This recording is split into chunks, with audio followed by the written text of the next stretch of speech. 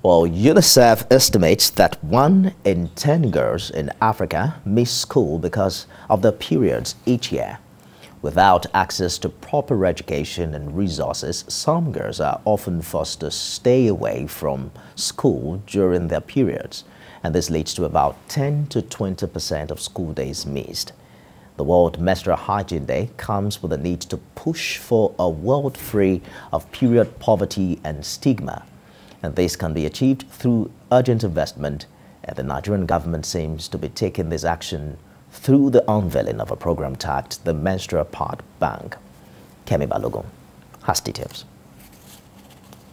The 2018 Global Slavery Index report ranks Nigeria as 32nd out of 167 countries with the highest number of slaves, amounting to a whopping 1.386 million. The country remains a transit source and destination point on human trafficking.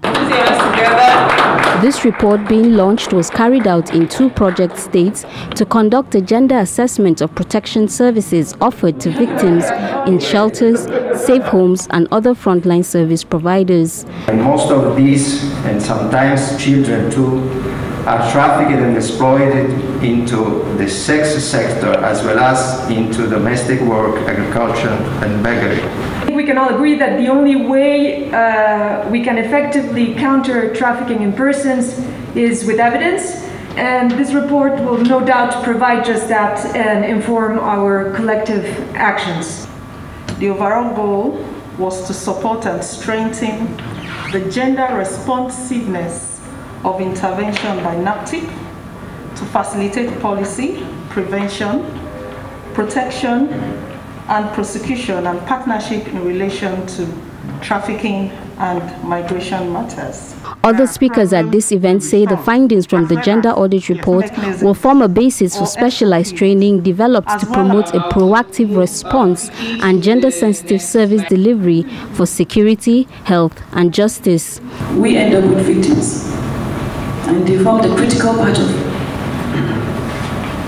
the end of the work that we do.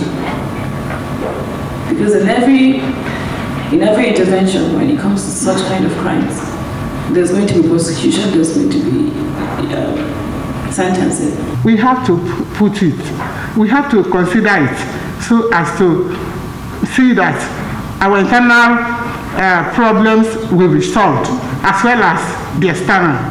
International and local government agencies are optimistic that this gender assessment of protection services offered to victims will translate towards increasing gender-sensitive information and awareness on this rising problem. This research will be key to contributing to preventing, mitigating and responding to trafficking incidents across Nigeria. Kemi Balogun, TVC News, Abuja.